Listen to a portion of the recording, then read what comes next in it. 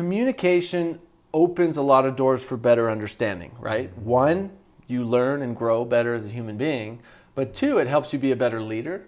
It helps you be a better spouse, a father, husband, wife, mother, helps you be better in sales, helps you be a better student, a better trainer, a better teacher, helps you be better in business, helps you be better in every single area of life.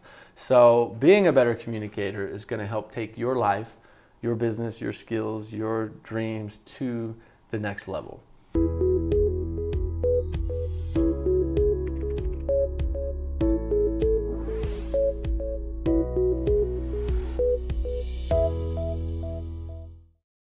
Hey, I'm Nathan Crane. I'm Derek Crane. And we're the co-founders of Crane Factor and the hosts of the Activating Greatness podcast. Activating Greatness is about living with greatness every single day, understanding yourself and being true to who you are, and creating greatness in every area of your life. And in today's episode, we're talking about how to be a better communicator.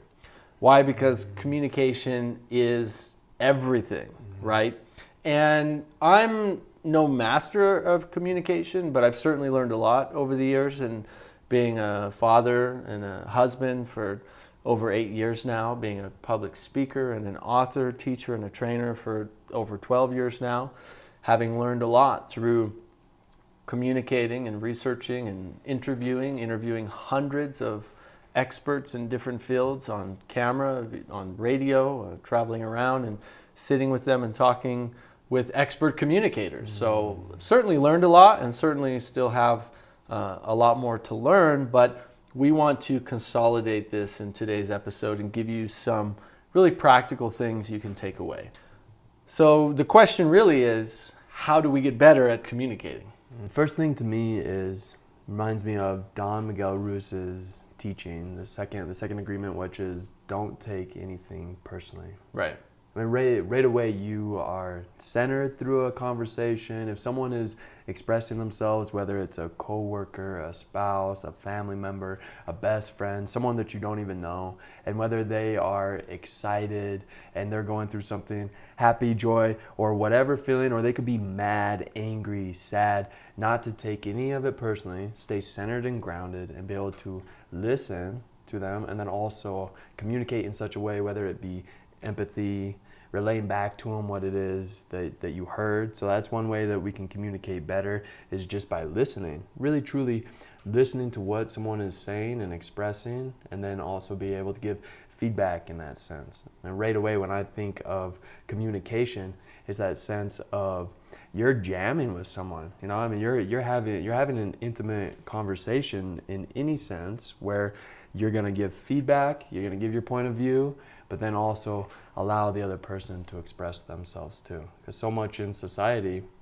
built upon a foundation of just listening to a teacher. You know, we're growing up in an education system where it's, you know, pretty much that programming of don't express an emotion besides being neutral. And if you do, if suddenly you're ecstatic in class and you get up and you're happy and all this jazz, you're gonna go to the principal's office.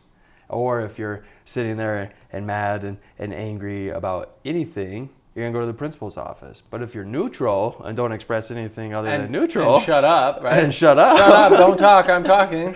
Then you'll get rewarded. Right. So it's a reward-based system on really not how to communicate. So that, you know, we have to go out and figure out other ways of better ways of communicating. And one way right away is it's okay to not feel okay.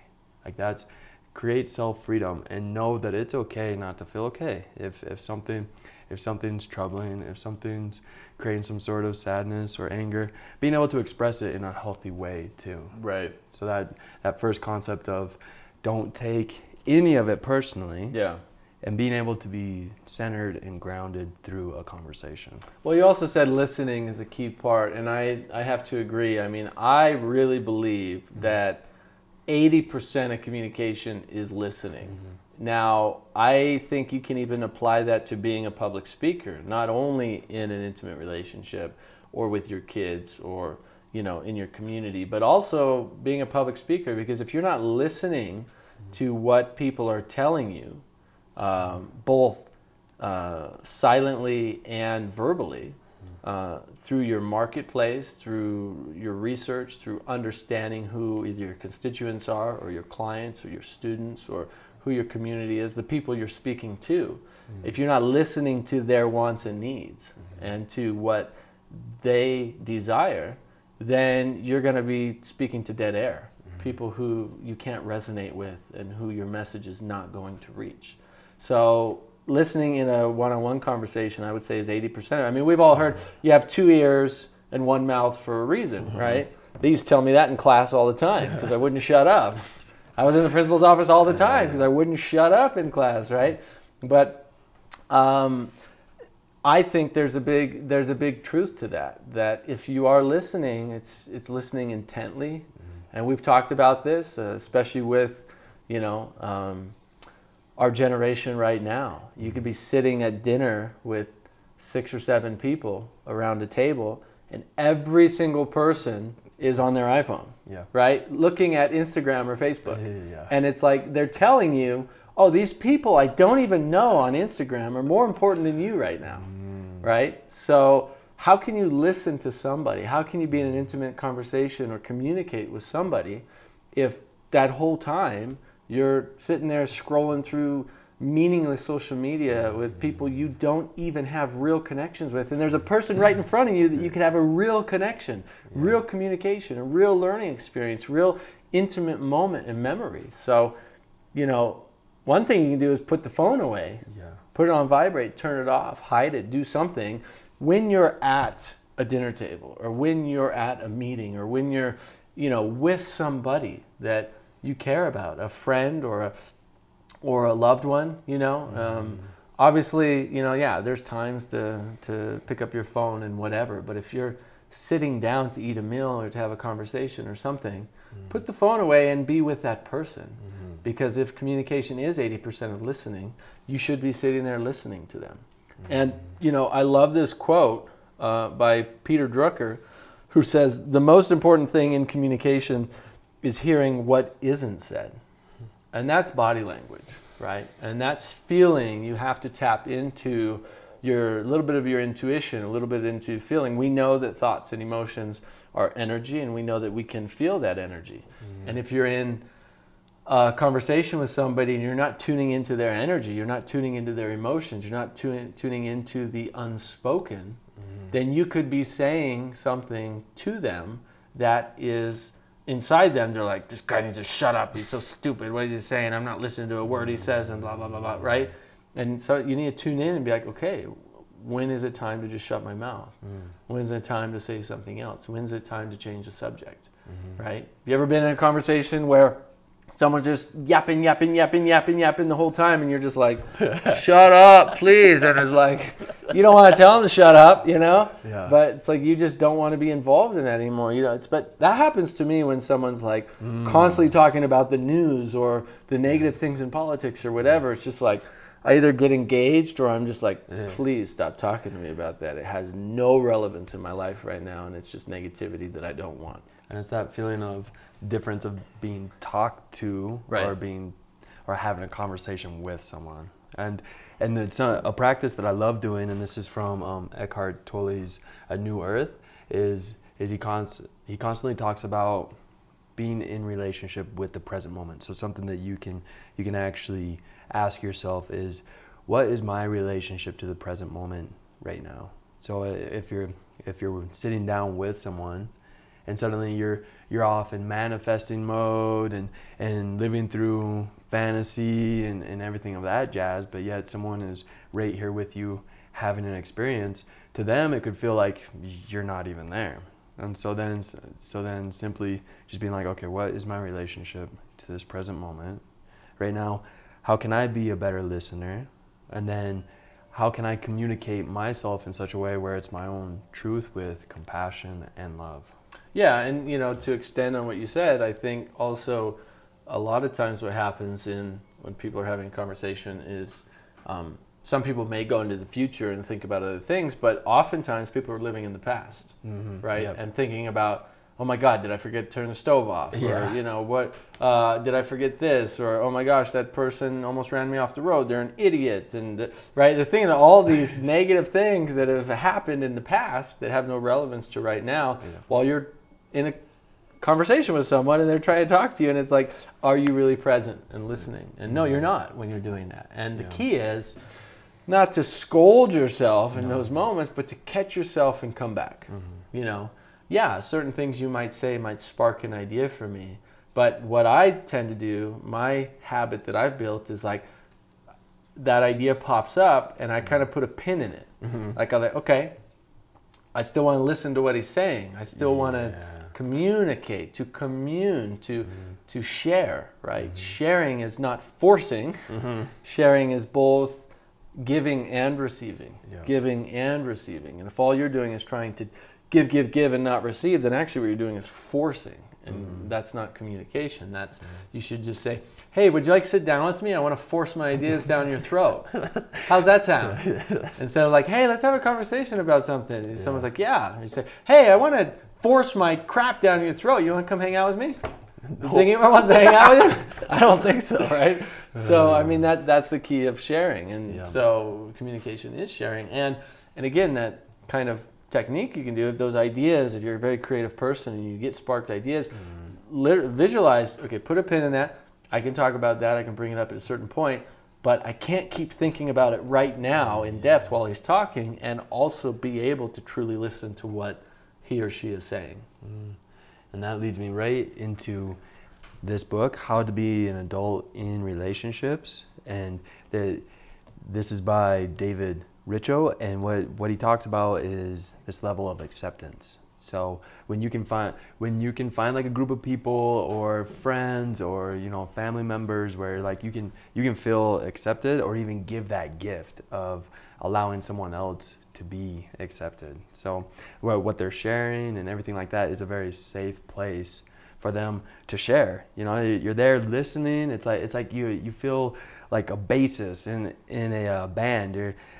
You have a solid foundation, and someone's able just to fully express. And then when it's turned to just lay down a really sick solo, then it's your turn to lay down a sick solo. You know, the other person can be the bassist in that sense. So through this book, I just have a quick little excerpt here, talking specifically about acceptance. It says, in Buddhism, there is a phrase, the glance of mercy, which refers to looking at other human beings with acceptance and understanding. Acceptance means we are received respectfully with all our feelings, choices, and personal traits, and supported through them. This makes us feel safe about knowing and giving ourselves to others. Yeah. So that place of being able to express yourself, and on the other side there's just like support, or it's this feeling of like, oh, I hear what you're going through, how can I support you through this, or even if there's really nothing that needs to be said on the other side and someone just needs to express what they're going through, right, and on the other side just have full acceptance, you know? Yeah, I've watched a few that reminds me of this show I've watched a few episodes of that, like, I want to keep watching it, but it's kind of hard for me to. It's called Last Chance U, and it's like kids that basically have had really troubled childhoods and upbringings, but they're incredibly talented football players. They often go to a Division I school and then end up getting kicked off the team or something because their grades or fights or something, and then they end up going to a JUCO, a junior college, to try and get back up to get into a Division I or Division II school to try and achieve their dream of becoming. Most of them want to be in the NFL. And what you see with these coaches, a lot of these coaches that are coaching at the junior college level, and I mean, they end up having a number of their kids that do go on to Division I schools, and even less, but a few more that go on to play in the NFL.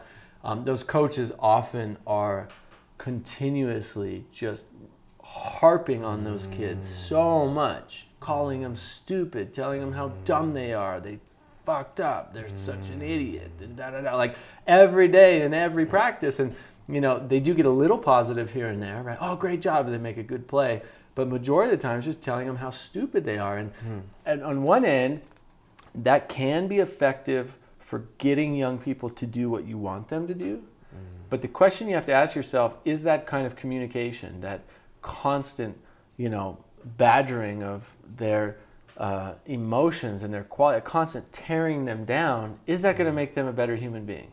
Constantly telling them how horrible they are at something, constantly reminding them how stupid they are. And you see some of these kids, some of them end up leaving the team and doing something stupid and ending up in jail or ending up dead, right? And so some of them respond to that okay, but follow them in 20 years and see what kind of person they are. Did that actually help them become a better person? And so what that's reminding me of is whatever your role is in a communicator, we can always do better.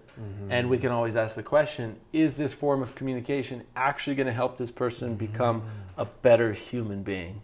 Or is it tearing them down mentally, emotionally? And there are times when communicating, you do need to be stern, you do need to be strong, but I don't think you ever need to get to that point where you're screaming and yelling at somebody, telling them how stupid they are and breaking them down. I think all you're doing there is reinforcing their beliefs about themselves that they are stupid, which, anyone who's been brought up in a really bad childhood that, has had parents leave or killed or have been abused or whatever, they already have massive self-loathing and very low self-esteem. And so breaking down their self-esteem is not going to help them anymore. And this is true in your relationships, in your business, as a leader in anything in your life, whether you're a coach or whatever. So I think to extend on that is to talk about compassion, is putting yourself in their shoes when you're communicating, right? Someone's talking to you, try to be compassionate. It's not always easy, especially in an intimate relationship. It's easy to kind of forget about these things and just yell at each other, but it's really important to step back and go, okay, am I actually helping the situation? Am I helping our relationship, or am I making it worse? If I'm making it worse, what do I need to do to improve it? I need to do the things we're talking about. Listen, I need to have more compassion, understanding, put myself in their shoes, try to understand where they're coming from, accept them, who they are, where they're at, right? And be present. And that reminds me of a quote by the great philosopher Plato. And he said, "Wise men speak because they have something to say. Fools speak because they have to say something." And my question to that quote was, well, what determines if you have something to say, right? And that leads me to kind of 3 levels of understanding, which the first we could say is knowledge. You read something, you hear something, you watch something, you sit in class, you take notes, you do that sort of thing. That's how you gain knowledge, right? Knowledge does give you some level, I would say, of confidence to feel like you have something to say, but certainly the next level of that I think everyone should strive towards is experience. And experience is the doing, the experimenting, the practicing, the failing, going through the failures, learning from that, and then growing, right? Super important. That's what experience is. And then you really have something to say when you're speaking from experience. And the highest level of that, which I think we all should strive towards at some level as well, is then teaching. And teaching through your experience and through your knowledge. Because through teaching, then you begin to master. And as you become a master of it, then you know it internally and it's a part of you. And it's not something that, you could ever just read. Someone can't just read a book and then turn around and teach it from experience as if they're a master. And you can feel the difference, right? You have to go through those experiences, that experimenting, that failing, that learning, that growing, and then teaching. And through teaching, I feel through that experience, now you have something to say instead of feeling like I have to say something to be relevant. And that's what happens. People feel like, oh, I have to say something to be relevant in this situation, to be liked, to be a part of it or whatever. I often find myself in a situation like even I feel like I have something valuable to add and I actually don't say anything. I'm just like, I don't feel like I really need to be a part of this conversation, or I don't feel like, I ask the question, like, is this just my ego wanting to come in and feel like I'm a part of it, or is it really important that I say what I say right now because it could change somebody's life forever? And that's often how I base. If I'm like standing next to a few people having a conversation, or I'm even a part of it, So I think those are important questions to ask ourselves, and also to really strive towards mastering things, teaching things, learning through experience, and then getting to that point where we really feel like, yeah, I have something to say because I've lived it. Absolutely. And what I'm gathering from all that, is the concept of quality over quantity. Yeah. The quality of what it is that you want to express.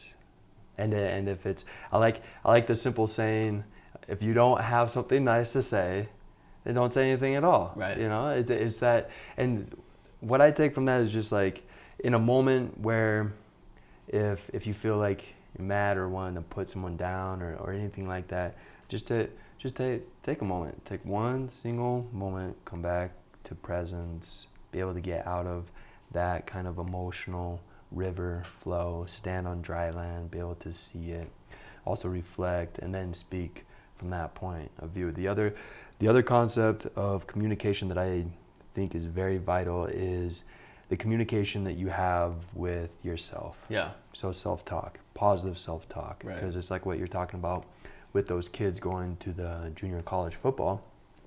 They're getting reinforced with negative self-talk.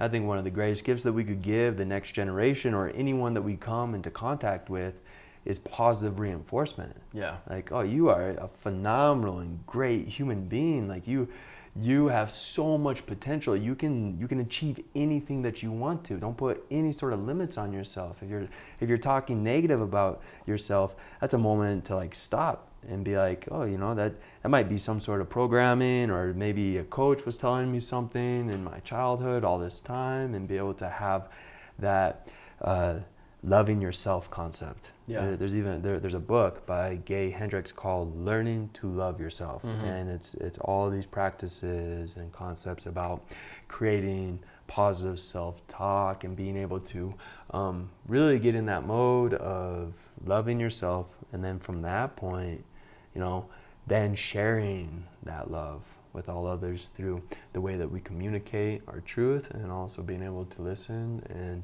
receive what other people are communicating as well.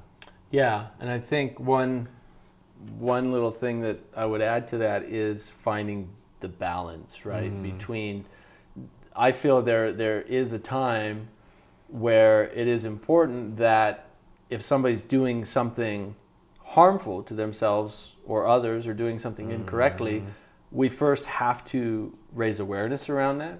And the only way to raise awareness around it is to point the truth at it.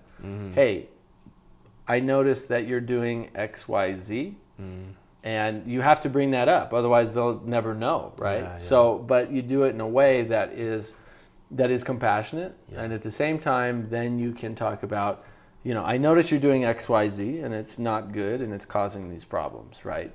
But here's what you could be doing, and here's the benefit that it would be bringing to you and everyone around you. And so you pivot, right? You pivot from, and you can only do that, all these methods, like a lot of books about communicating are just about techniques. And the reality is techniques don't work unless you actually care about the person.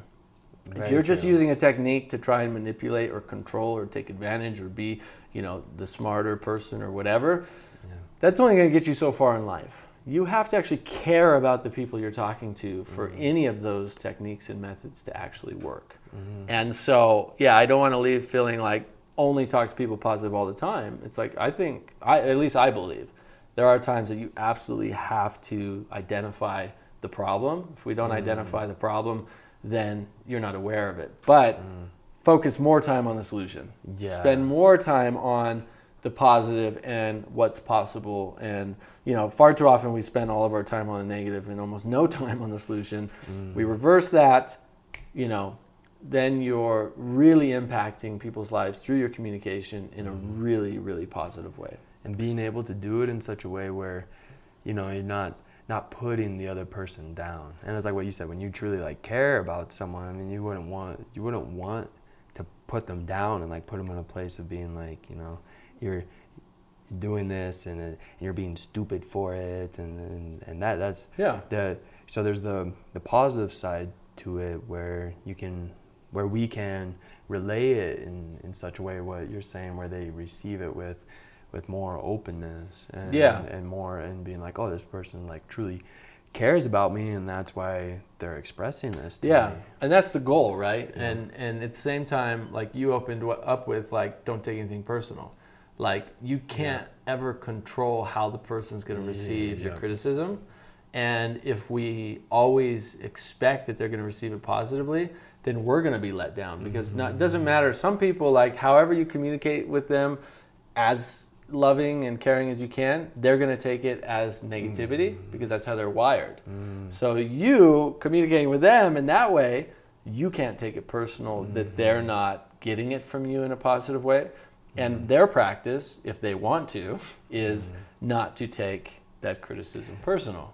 So it goes both ways, right? They would want to. If they want to. I mean, you can't make them, you can't control them, and you have no control over that. All you can do is control how you represent yourself, your feelings, taking things personal or not, and sharing in the way that you do. So, and being able to look outside of the box and being able to gather up information and knowledge through other resources and books and examples and things like that will just open and stimulate other possibilities of being able to relay and receive. And because there's not a class growing up that's like, here's healthy ways to communicate. And if it's not shown through parents growing up, healthy ways to communicate, it's just going to be habitual patterns that are all throughout life. So these, what we're giving examples of and all that jazz is more or less to create some stimuli that's being like, oh, there's other options. There's other ways. Yeah.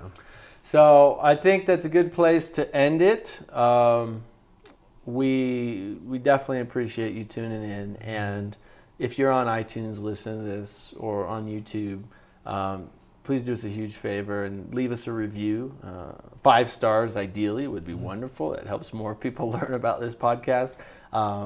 If you like it, we would love for you to do that. Also, you could head over to cranefactor.com. We have a free newsletter there that goes out with inspiring videos, how-to tutorial videos, exercise, mobility, things like that, as well as our podcast there. You can also subscribe to this on iTunes, and if you did like it, also please share it. So that's it for today, and we look forward to talking to you in the next episode. Take care. Thank you for tuning in today, and remember to live with greatness in every area of your life.